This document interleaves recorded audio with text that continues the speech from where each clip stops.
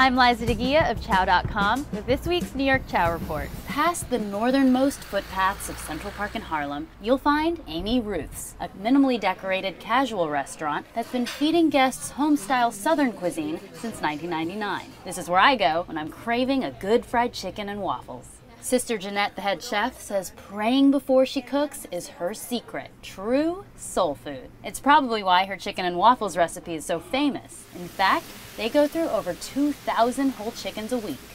First, cut chicken gets washed in a vinegar, water, and salt mixture before coating it with a special seasoning, another house secret. Then goes into a fridge to marinate overnight, the key to building flavor. The next day, the chicken pieces are lightly dredged in flour and deep fried in soybean oil. Their waffle ingredients are no surprise: flour, eggs, water, oil, and a touch of vanilla. But the key to the batter is the mixing and resting time. They mix it for an unusually long time, about 30 minutes, to develop creaminess. Then they let it sit for days in a fridge. When it takes on a lightness, it's ready to be poured into the waffle irons. And when the bell goes off, it's not yet done. You need a beat or two more. If not, Sister Jeanette says it'll taste doughy. When my plate arrives hot, tempting me with a mixed aroma of salty and sweet, all I ever think is, oh yeah. The chicken is tender, well-brined and salty, the skin is nice and crispy, and the waffles have a delicate crunch to the outside and a sugary, super creamy lightness on the inside.